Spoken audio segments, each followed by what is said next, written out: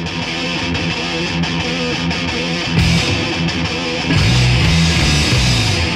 everybody, I'm Matt Valley, and this is the Rock and Roll Research Podcast, where we share the super cool backstories and side gigs of the research and insights pros that you trust.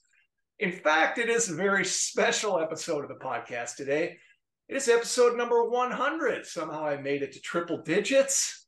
I'm so stoked about that because, hey, I didn't know if people were going to listen to this thing or not, but people are, so that's great. I am going to be welcoming back guest Leigh Kessler from episode 93. Ta-da! Welcome back, Leigh. I'm back. Good to be here. We have some amazing stuff to talk about. This crazy melding of research and music, which is what this podcast is all about. Really, it's in the title. That's right. You put it in the pot, and here we're just really stirring it around, like better than anything I've seen. So I'm super excited to talk about that, Leigh, but you're going to have to hold your horses because, hey, it's the 100th episode, so I got to share some cool stuff, right? Yeah, you got to celebrate. Yeah, that's right. I've got some fun facts. I have some fun facts. People ask me some things, and this is research, so I've got some numbers. I got a story or two. So first of all, okay, so over 100 episodes. So far, we've had a little over 13,000 listens and downloads. So that's really cool. It was really exciting to pass the 10,000 mark. We're over 13,000 now. I don't know if that's good or bad, but for something super niche-y like this, it feels okay to me. So that's pretty cool. I have another number for you. I've been using my LinkedIn page for the Rock and Roll Research Podcast as kind of my de facto hub, I guess, homepage-ish. We've gone over 1,500 followers on LinkedIn. So if you don't follow us on LinkedIn, then please do, because I share some cool things on there in addition to when the new episodes come out. One thing that I shared recently is something about the desert island discs that our guests choose. Every episode, I ask each guest which 3 desert island discs they would like to have them keep them company if they were stranded on a desert island. And so, of course, since this is research, that's quantitative data right there. It's gold. So I can tell you that by far the number one band that gets mentioned. Can you guess it, Leigh? You have any idea? Based on me and others, I would guess the Grateful Dead, but I know it's not the Grateful Dead. It is not. In fact, it is the legendary Beatles. Not bad. All sorts of different albums, whether it's the White Album or Rubber Soul or whatever the case. I'm not a Beatles expert, but all I know is that the Beatles are by far number one. I did make a post on LinkedIn a couple months ago, though, that listed the top 10 most mentioned bands. What's really cool is that they're all over the map. There's metal, and there's hip hop, and there's R&B, and there's classic rock, and all kinds of crazy stuff in there. So you could dig into my post to find that out. But Beatles are number one. I guess I'm not going to change anytime soon, unless I start getting more Slayer fans on here, which is a goal of mine. I wonder, by the way, Matt, how many people get inspired to listen after they hear the 3? Because I heard your interview with, you did Pepper Miller, I think, not so long ago. She talked about Nelly, My Place. Yes. Which I always loved, but she mentioned like the intro to it. I was like, and I'm driving along listening. I was like, oh, what is that intro? And I heard it and I was like, oh, that's pretty cool. And I listened like 4 times in a row. So I think you're probably, sharing the ether with more music because of that. Yeah, it's absolutely true. I have gotten some really cool recommendations actually from that top 3. So it's the long tail, just so often is the case. It's a long tail that's really interesting. So cool stuff there. Another fun fact here. So sometimes people ask me, hey, what are the most popular episodes? Well, I have that for you. I've got the top 5. I got them right here. So number 5, by the way, is Jordan Cuzner, who's episode number 2, who's currently the head of guest insights at Popeyes. Jordan's a good dude. Number 4, clocking in at number 4 is Larry Chang from Intuit. He's a great UX designer and researcher, episode number 61. Number 3 most listened to episode is Mark Hazansky, episode 90. He's a senior client partner at Oracle Life Services, recently rebranded. Number 2, here we're getting to the big stuff here. Number 2, episode number 23 is Winfred Sampson from Insight Sutras, based in India, business partner of mine as well. And number 1, pretty much by far, is Elisa Ben, episode number 29, head of analytics at Canvas. Every one of them has a really cool backstory or side gig for sure. I won't articulate them here because you should just go listen to the episodes. So that's the plan. All right. So one thing I do want to say is, I've learned so much, I must say, about research, about music, about all kinds of stuff. I discovered lots of podcasts and media from various guests. I will say the one thing that I am super proud of that I didn't really expect is that people have found this as a place. Some guests have really found this as a place to tell a story that they really haven't shared at all. So they've lived compartmented lives. Here's their personal life. Here's their research life, and never the twain shall meet. And some guests have come on and really told their story to industry for the first time. And that was a very meaningful and sometimes emotional experience for them. And so I was asked then to moderate a couple of panels for the Insights Association on bringing your whole self to work, as the idea was that this is a good vehicle for doing that, and so I'm contributing to that in some way. So I'm super thankful for that. I'm glad people see that. It wasn't necessarily the intention, but is a beautiful outcome of what we're doing here on the podcast. So that's really cool. So that's it. That's a real quick synopsis of where we are today. I'm just going to keep steaming full bore with more guests. I told myself I'd stop this whole thing once people stop listening, but fortunately I have really interesting guests. So if you're sick to death of me, which some of you might be, you're still tuning in for the guests. So we'll keep doing it. So there's an endless supply. Keep it up, Matt. You're good at it, and it is real fun. And when you run into other people who listened or just at a conference, and you meet other people who've also been on, it's such a fun thing to share and discuss. So don't let it go away. It's too fun. Cool merch too. So the best merch. All right. So why Leigh Kessler? Why Leigh Kessler? Why is he back on? So if you listen to the episode number 93, you know that Leigh was previously a stand-up comedian, still does, knocks things around a little bit in that space here and there.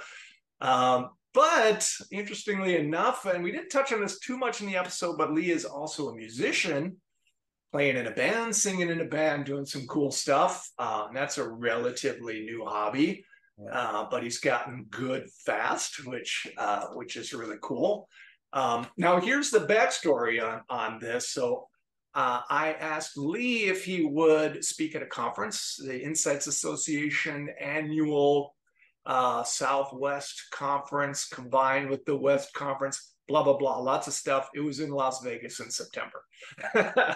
So Leigh did this really amazing talk about applying the insights from a career in comedy to market research. And I really couldn't believe how tight those insights were and what I learned from them.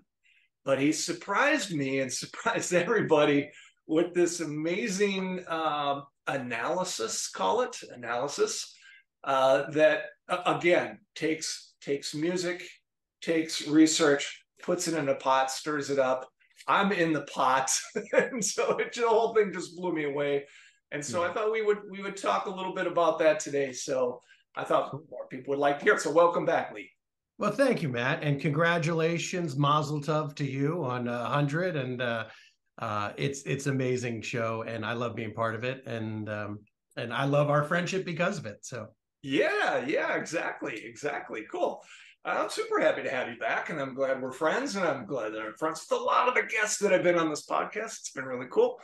But okay, so So this presentation, what was this about, right? Yeah, here we are in Vegas, and then all of a sudden, there's me on the screen, and I'm part of a survey, and everything is just crazy cool. So tell us a little bit about that.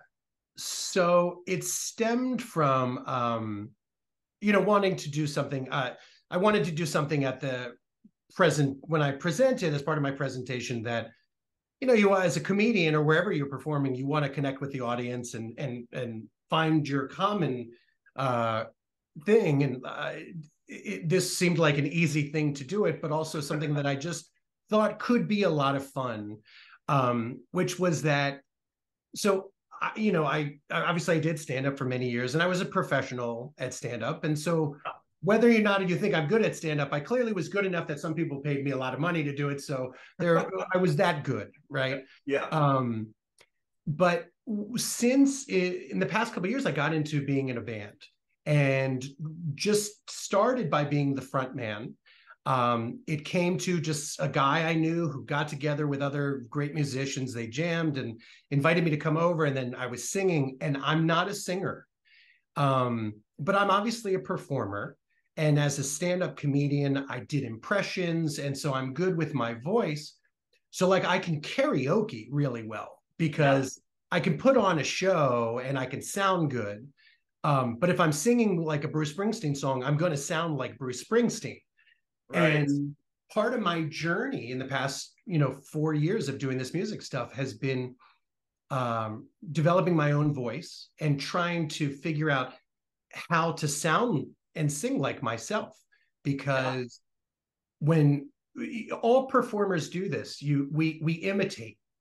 You do it in stand-up, when you're just learning how to do it, you're going to imitate the people who inspire you and who you love. And so when I started, I sounded very much like Seinfeld and George Carlin when I first started stand-up.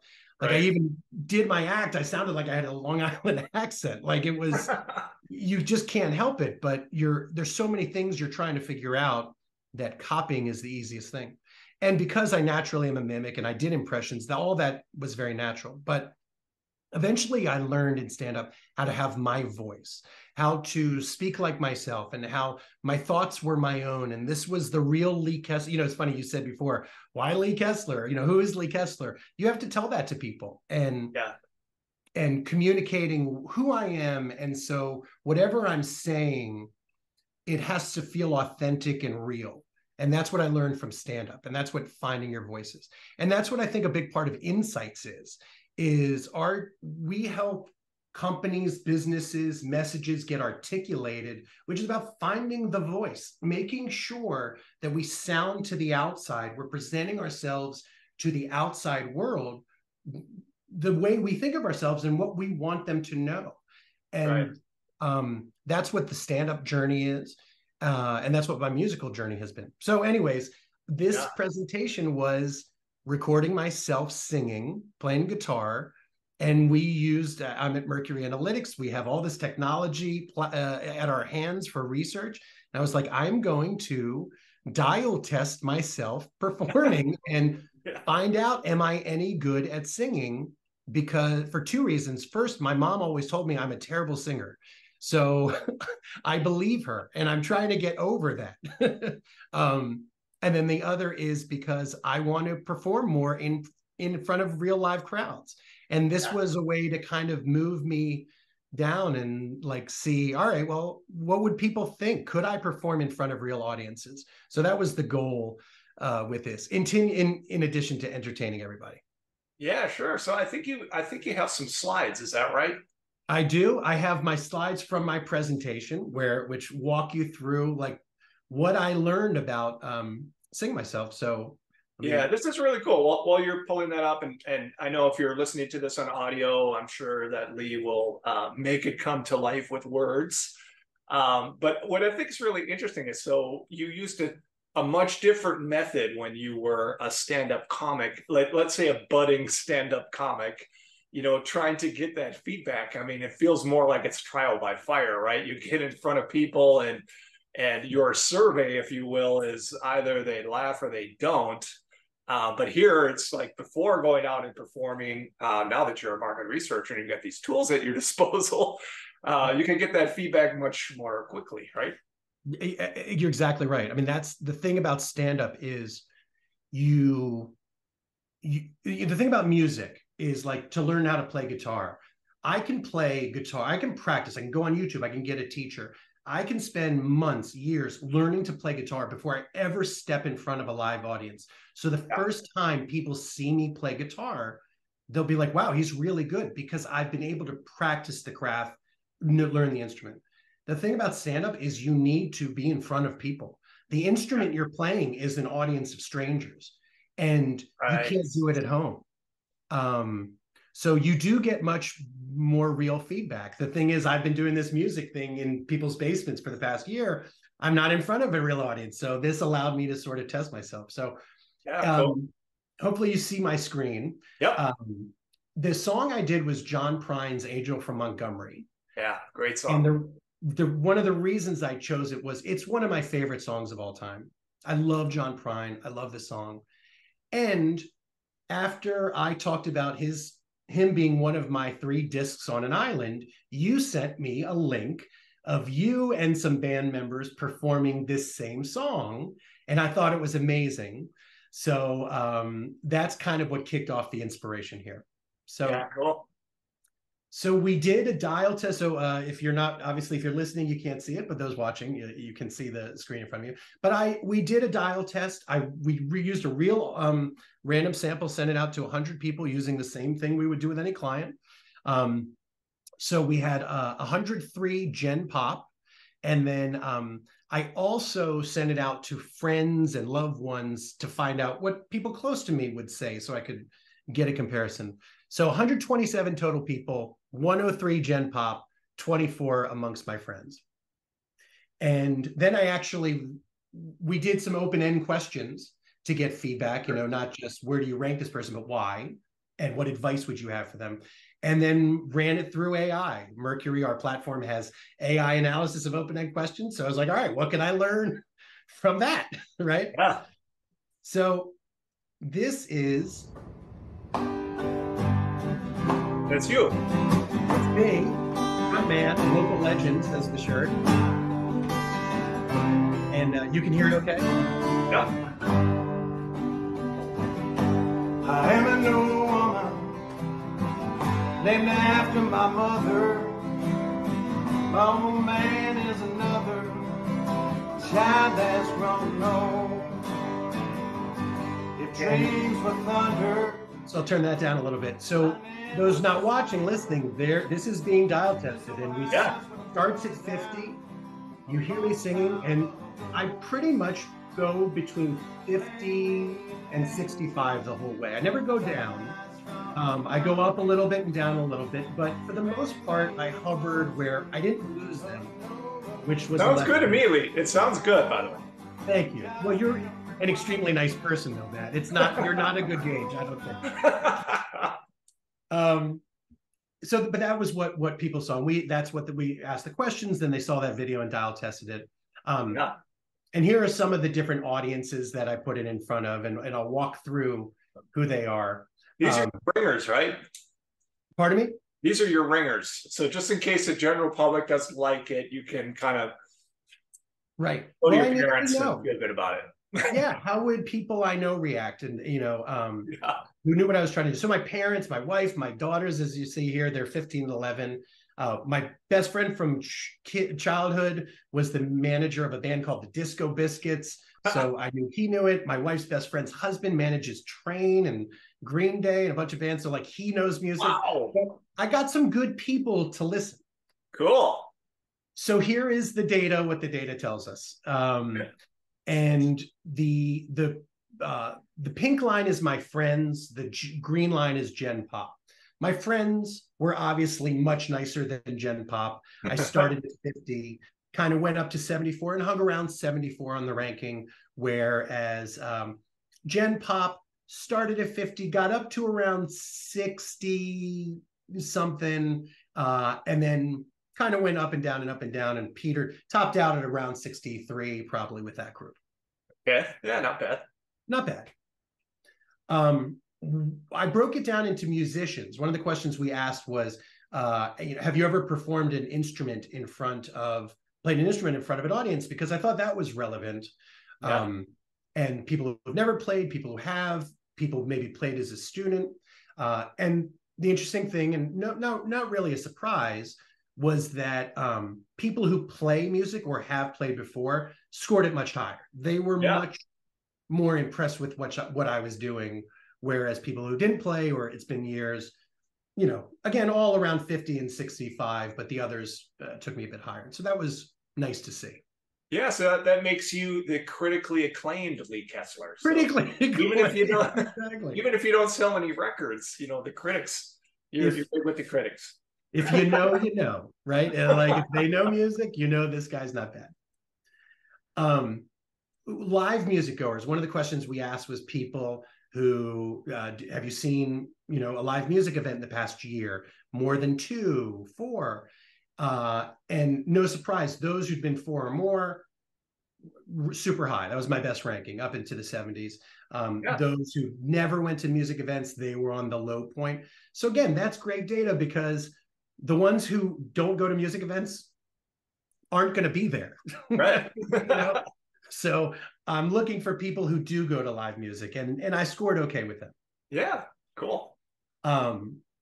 Male versus female, clearly I did much better with females than males. And I got to tell you, if I'm going to do better with one of those groups, the group I'd rather do better with. It's like Robin Williams in Dead Poets says, why do we write poetry? To woo women. So I feel it's kind of the same. At Mercury, we do a lot with political, and a lot of times we're looking at political groups. So I was like, all right, Democrats versus Republicans versus independents. I did best with Democrats, no question.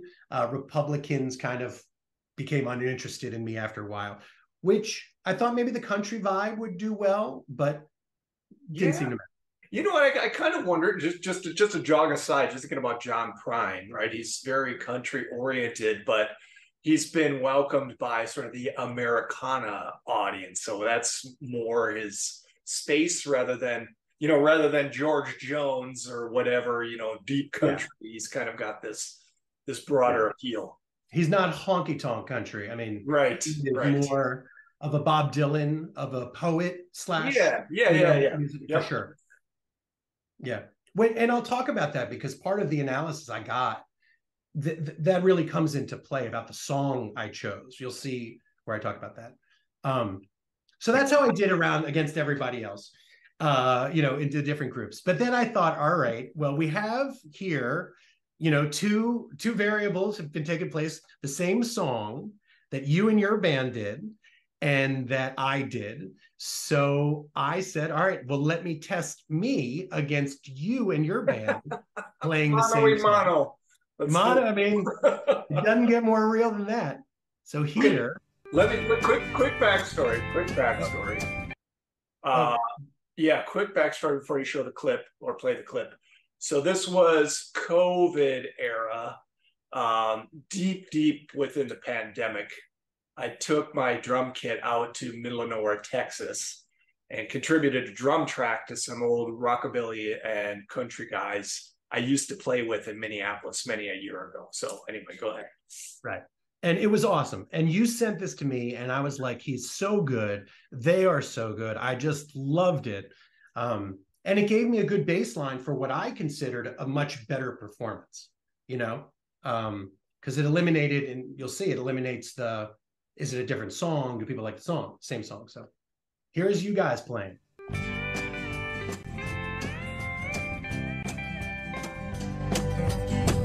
I am an old woman named after my mother. My old man's another child that's grown on. You are drumming in the top. If dreams are lightning, thunder desire, this old house was burned down a long time ago. Make me an angel that flies from Montgomery. Make me a poster of an old rodeo. Just give me one thing that I can hold on to.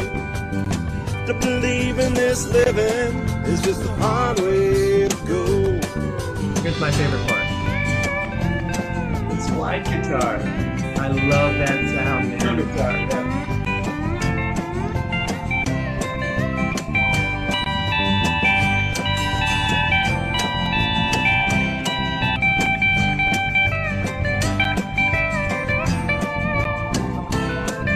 Okay, research question for you here, Leigh. Research question. So, did each respondent see both of these, and were the orders Random order. Everybody saw both, but it was random order. Yeah. Yeah. Okay.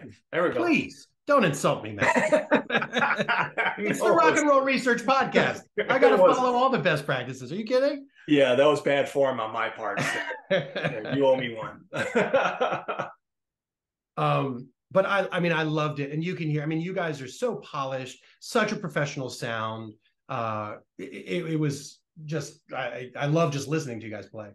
But we dial tested, compared the two. So we'll see, how did we do?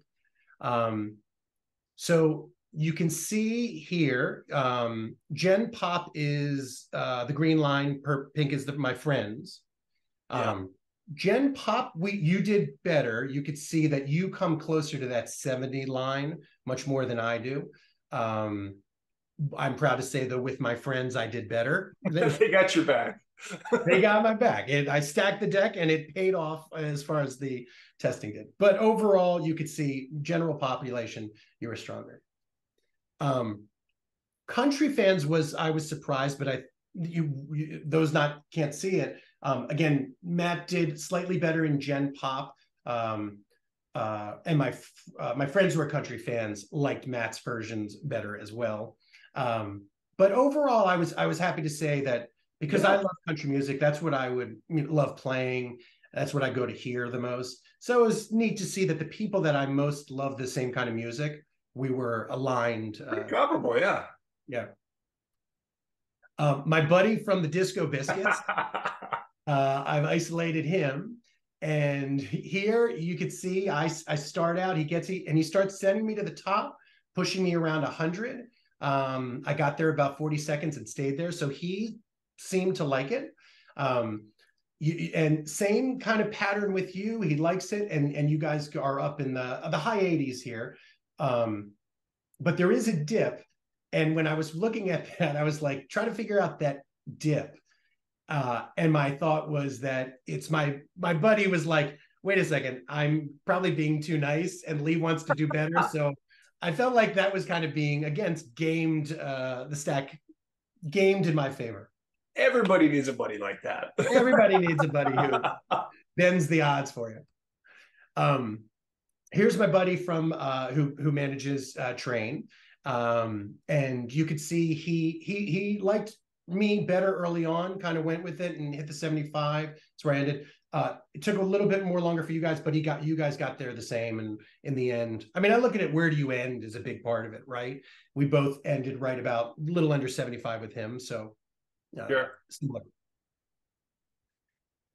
This my wife. This is my wife's reaction. So again, compared to Gen Pop, high expectations of you, Leigh. This was horrible. She didn't start even liking me until about 50 seconds in, and then slightly goes up. Whereas you, it took but maybe 10 seconds for her to like you, and stayed very high the entire way. So there's no question, if given the chance to see the two of us, my wife would select you over me. The data don't lie. It's a novelty. I don't know. She's seen a lot of you over the years. It's true. Yeah, she knows what she's getting. Well, she's seen the stand-up, and she's like, I really don't need to watch that guy again. But I will say, I did notice there was that same drop that I saw the first time, and so as a researcher, that became interesting to me. My daughters. So here they are. My youngest daughter is the purple line. My oldest daughter is the green line. My oldest daughter, I think, kind of saw us the same way. She sort of starts liking it around the same place. I did dip down with her a little bit, but came up, and then stayed high, finishing at 82. she had you finish in the same place. But again, I noticed that dip took place. My younger daughter, who's 11, tough crowd. She liked me better from the beginning, and you never even got close. And that's why she's my favorite. Yeah. She is like, nope, nobody's better than my dad. So she gave me good insights there. So interestingly, I looked into that dip because I've seen it now 3 times. I saw it a couple places. Right. And so because of the dial test, I know the exact moment it happened. And it was when the slide guitar came on. Yeah. Polarizing. It's polarizing. And it's funny because if you're trying to use this to get better, obviously you'd look at it and say, okay, do we need to improve something there or whatnot? But it's just so interesting because when I listen to it and I hear that slide guitar, I love it. So the fact that some people don't feel that same thing surprises me, but that's why we do research, right? Yeah. Yep. You, Matt, we tested you to see how you compared the two of us. And, you were very... I like this phone. What can I say? You were very nice to me, and you got me up there and hung me around 90 for most of the time. With you guys, you got up to, you were closer to the hundreds. You thought you were absolutely perfect. And I like my bandmates. I ain't got no beef with that, man. You love you, and that's the only way you do this is by believing you're the best of the group. So no problem. The last, though, is my parents. Which was the big thing behind this, because I told you I grew up and my mom was like, you can't sing. And I have supportive parents. Like, they were all about me going into stand-up. So they're not the reason I'm a stand-up. It's not like I hate my parent. Like, I have loving, supportive parents. But they were both always like, they study opera, my parents. They study Broadway. Like, they really know stuff. And my mom was always like, you can't sing. You're a great entertainer. So I wanted to know what she thought. So here you see my parents judging the two of us. They liked me a little better than you. Right? You kind of went below 50 and never got above. I went below 50, and eventually at the very end, I got above 50. But it's kind of all irrelevant because compared to Gen Pop and my friends, my parents didn't like either one as anywhere near as my friends or Gen Pop like me. So I just can't win it. I can't win with my folks is basically what the data is telling me. It doesn't matter how good I'd ever be. I'm not going to impress my parents. Too funny. And then lastly, answering the big question of could I perform in a venue? We looked at Gen Pop and my friends. With my friends, 87% thought ranked me in the top 3 boxes, probably good enough or definitely good enough. General public, 61% had me in the top 3 boxes. That's still pretty good. Not bad. Certainly my friends are going to come see me anyway, so they seem to like it. So how does that compare to you? Because that would be the gauge. And my friends had you at 88%. Gen Pop had you at 84%. So you can see the difference there. You guys were more professional. You were much more of what people going to see music would expect to see. And I'm inspired to keep on getting better. Nice. Yeah. So what's really interesting, though, as I was talking about before, about finding your voice, I also wanted to use this to learn and get better, right? And like, okay, so the data tells me this, Matt's better. I knew Matt was better. I see the areas of improvement, except, how did it rank? I was above 50. Okay, good enough. But I ran it through AI, through our AI to find out, like, if I took all that, what people were saying in the comments, what could I learn? Right. And when I ran it through my friends, one of the things we have is called main themes and best quotes, which is kind of like open-end themes. You code and it's looking for that, and the quotes that back it up. So volume control, authenticity and emotion were touched on, technique improvement. These are my friends, mostly complimentary here. Um, Sure. And some people were honest, out of tune at times, overly emphatic facial expressions. So they told me some things I needed to know. The things like volume control, the things that were related to the environment where I played it, I needed to cancel that out because I know, like, I wasn't on a real mic, it wasn't well produced. So those bits of advice, you could have dressed better, I got stuff like that. All fine. One of the things I did see here in the quotes, and I'll talk about it, was somebody wrote, "Be more happy, but otherwise really well on eye contact." Yeah. And that struck me, the "be more happy." And it's why I love Qual, because it gives you these things that you weren't looking for. When I did the same thing looking at Gen Pop, lot of need for improvement, 48%. Singer needs to practice more lessons. Positive feedback, I did get 25%. Great job, nice singing. Technical adjustments, 15%. So need a better mic, sing towards the front. Again, that's stuff that's easy to change. Sure. So that was the main themes and quotes. Then I looked at the summary. And this is where it got, as somebody like me who's really on this journey of trying to get better and trying to be the best performer that I know I can be because I did it in another realm. Mm-hmm. This is what was interesting. So some things like, several comments about the need for the singer to take vocal lessons. Ouch. Yeah. But I get it. They're right. There was good things. Phrases like "keep it up," "good voice" was repeated. Yeah. Singer was often drowned out by the guitars.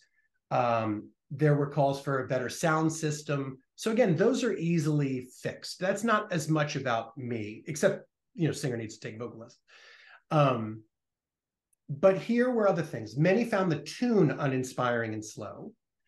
There were concerns about the singer's song choice and delivery of lyrics. Yeah. Many found the performance flat, unengaging, and lacking in unique qualities that would make the singer stand out. Which is interesting because the presentation that I gave in Vegas, which I give as part of my keynote, it's called "Stand Out Like a Stand-Up." Right. And it's really about how to stand out. And the fact that some people's comments were assessed as like he didn't stand out was really interesting to me. And yeah, that is interesting. And then lastly, potential issue of target audience mismatch, where the singer's style or genre didn't resonate. So you see here, good, could do better from training, need enhanced clarity, but doesn't have a unique quality to make them stand out. And there might have been a mismatch with the singer's style.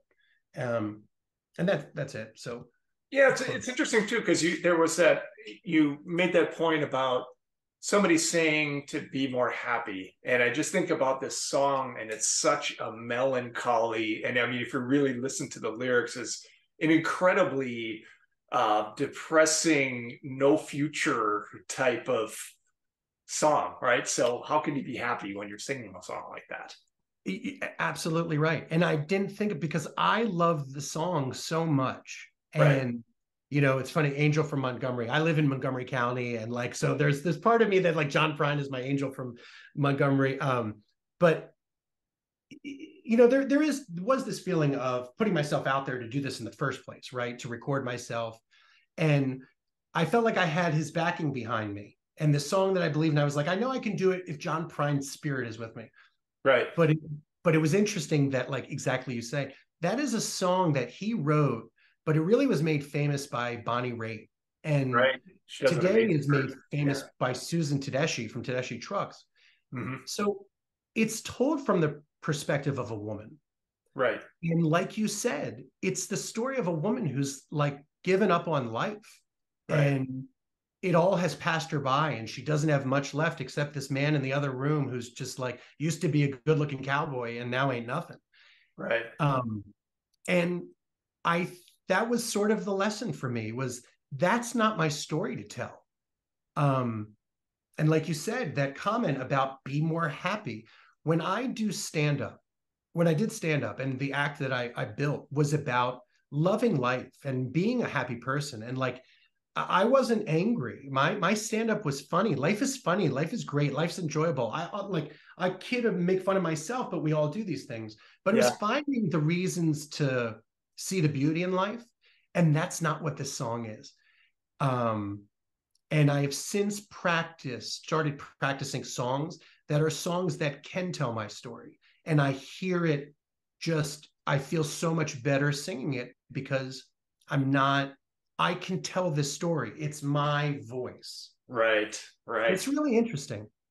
Yeah, that's just a fascinating lesson to learn. It's that match, right? It's that match to really be your authentic self, I guess, if you're delivering something, as a singer. So it's interesting. Yeah.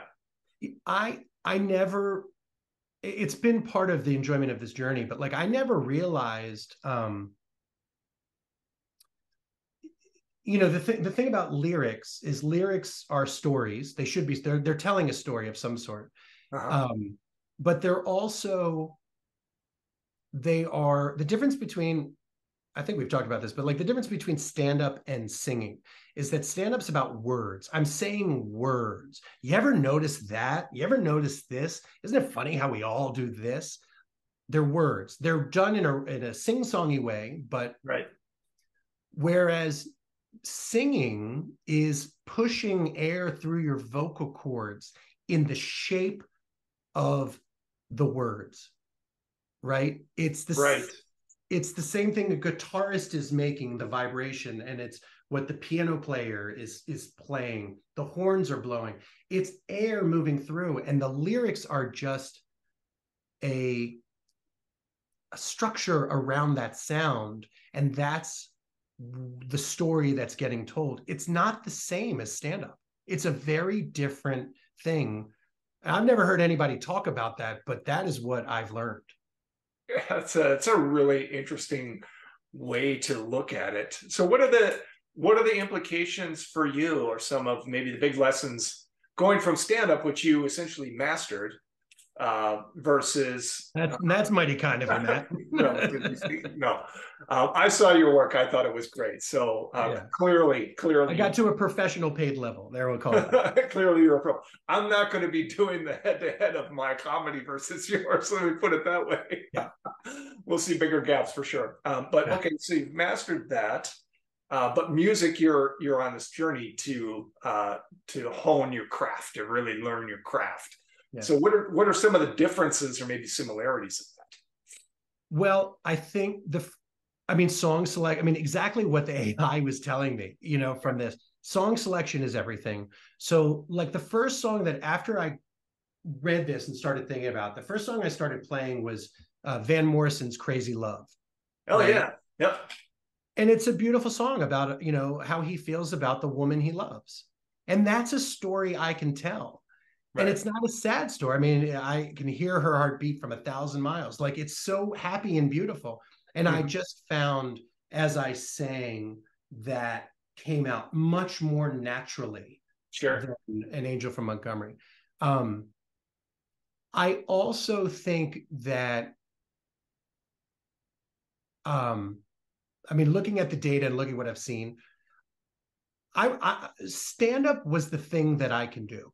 I can do stand-up. Like, I can get up, whether or not you not think I'm amazing and so funny. Yeah. It's what I do. I studied it early. I figured it out early. It runs through who I am. I don't think I'm a singer. I don't think I'll ever be a singer. And what I am is an entertainer. I love being a performer. I love being in front of people, and I could put on a great show. Yeah. So I feel like my band playing, I'm going to sing more songs like one of the songs I love that we do, Billy Joel, You May Be Right. Mm-hmm. There's so much performance in there, and there's so much attitude, and like Billy Joel, guy, like that's a story I can get behind. Loves a girl who's like ignoring him, and he just wants to chant, right? Yeah. And so it's much easier for me to get up in front of people and entertain them as the front man of an entire group than the one guy doing a beautiful solo. I just don't think it's me. I think I'm better suited as the front man, who I've also learned is the front man of a band is a lot like a quarterback. I played quarterback in high school football, and like everything runs through you, and you have to know everybody's jobs, and it's all about your rhythm. And that's what I tap into much more, is that feeling of my job is to lead these guys, but it's not necessarily to show everybody that Leigh's the best singer. It's to show them Leigh's a really good leader. Yeah. Totally true. That's absolutely true. Cool. So let me say what I really like about this, right? Of course, it's research applied to music in a compelling way. But what I like too is that it's very action oriented, right? So you've got the results, and it's like, oh, okay, now here's what I've learned. Here's how I'm going to apply it. And so you're talking about different songs that you might incorporate to better match your voice or your personality or who you are, so it's more authentic. Is there anything else, of the sort of little tidbits that came out of that? Any other changes or alterations you plan to make? No, I think that's what I want to try next. I do want to do one. I think I might do something where I record myself by myself again, just to see how it sounds. Yeah. But I think when people talked about, I'm still looking at, like, he doesn't have a unique quality to make him stand out. I think if people saw me as the front man of a band, they'd be like, oh yeah, he was great. That singer was great. Yeah. Because it would be using the other things. And so that's kind of that's what it really is motivated me to do. Is I'm not interested in performing by myself. I want to get my band more gigs, and I want to get in front of a team of 5 guys performing. Interesting. So just a side note, because I'm a big fan of a band called The Replacements from Minneapolis, probably my all-time favorite band.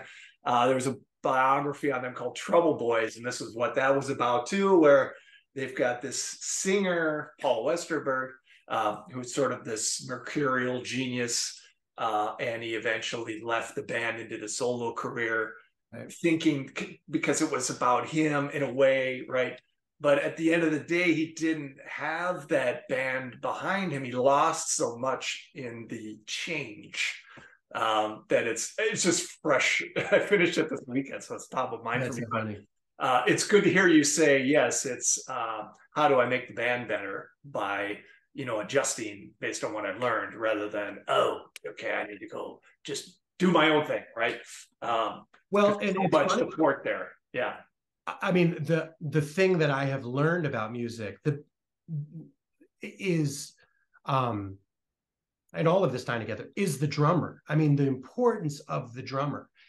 It's everything. I mean, it's funny. I used to look at the drummer and be like, I feel like that guy had the last choice in instrument. Like, you know what I mean? Like, one guy's like, oh, I'll be the guitar player. I'll play the other guitar. I'll do bass. I'll play piano. And there's one guy left. He's like, well, I want to be in the band. I guess I'll drum.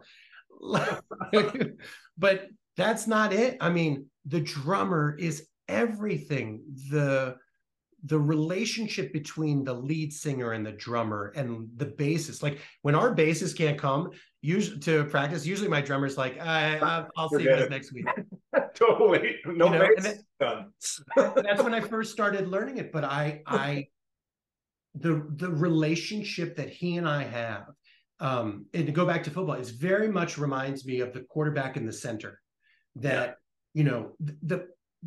the play doesn't happen in football. The play doesn't happen if you can't get the snap from the center to the quarterback, and it's right there, and we take it for granted. Happens 90 times in a game, but when that gets messed up, it's everything. And I feel like the drummer and the lead singer, that's the same relationship. If they don't have it with each other, then it won't work. And so I feel like if a great quarterback leaves a team, goes to another team, and has a new center, he may not be as good for that exact reason. And I think that's your Paul Westerberg analogy, is like, you might be incredibly talented, but do not ignore that the chemistry you have with the people who you're doing this well with, because it's not easy.